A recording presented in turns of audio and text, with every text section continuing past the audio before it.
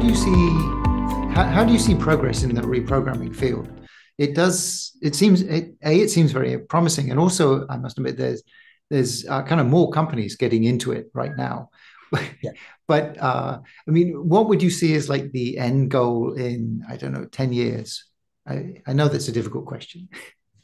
Well, it's a difficult question, but at the same time, it's not, in the sense that I really truly believe that transient reprogramming era, or this idea of resetting the epigenetic landscape of the cells to a more youthful state has an unlimited potential.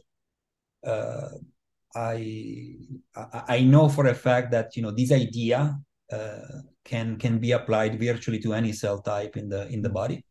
And the more we study the process of aging, the more we study the pathologies, the different pathologies, their features, and so on, the more we understand also how aging happens, what it means at the molecular level, the more leverages we're going to have to be able to then reverse or to revert those changes from happening and bringing them back in time.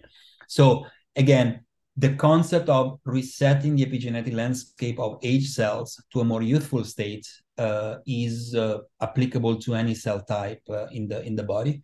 So I am absolutely positive that it can be era for some cell types, or it can be a different types of reprogramming, meaning achieved in a different way with a different cocktail of factors and so on, or even with small molecules at some point.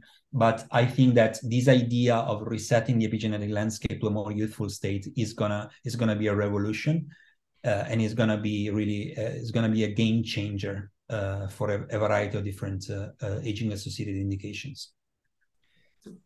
So what other technologies do you see as being really interesting in the kind of longevity area?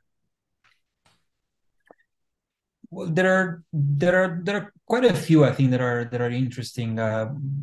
Probably definitely one of the most exciting is senolytics, because I think despite the fact that probably some of the companies that have been working in this space that haven't been so successful, but I think also part of that is really due to the fact that we still do not fully understand the process of senescence in its complexity. And I think there is a lot of work that still needs to be done to really fully understand the biology of that process.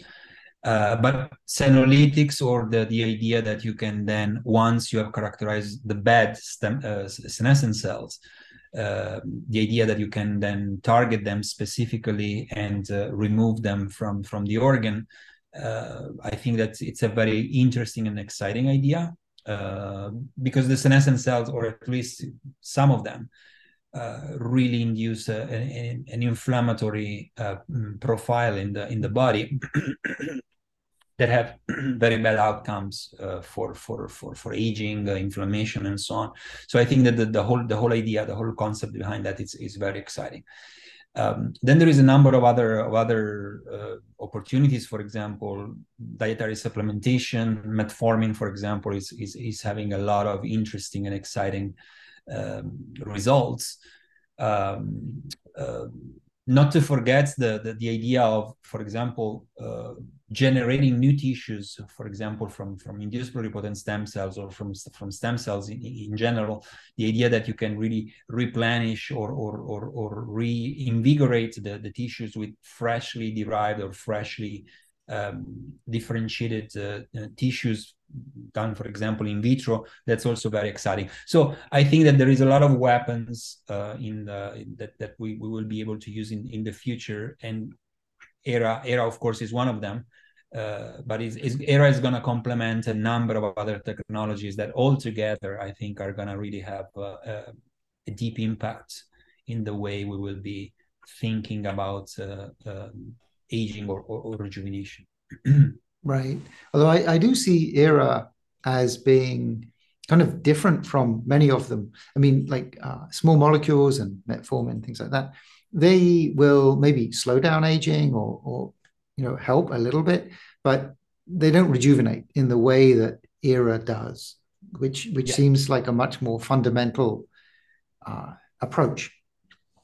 No, absolutely. I agree. I agree with that, because ERA is probably the first technology that is really capable of reversing the process of aging. So yeah, I agree with you. Instead of it's gonna delay or prevent the process of aging from happening, because it really kind of moves back the clock of the cells. Absolutely. Yeah. Yeah. So, where can people learn more about your work, both in the lab and at TurnBio? Yeah, well, TurnBio has has a website, turn.bio, very simple to remember. And then, of course, I have my lab at Stanford University. I'm in the Institute for Stem Cell Biology and Regenerative Medicine. And so, yeah, that's where you can find me and follow all the work. Okay, we will link to those. Yeah.